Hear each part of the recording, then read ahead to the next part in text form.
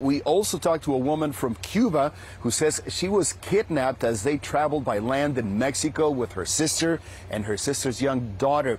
After their family paid ransom, they were then robbed before getting to the border. In spite of all that, she says she feels blessed this Christmas Day.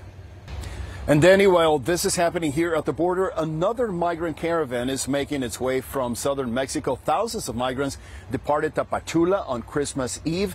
That's a city at Mexico's border with Guatemala. And this is happening ahead of a meeting in Mexico City later this week between Mexican President Andrés Manuel López Obrador and two top U.S. officials.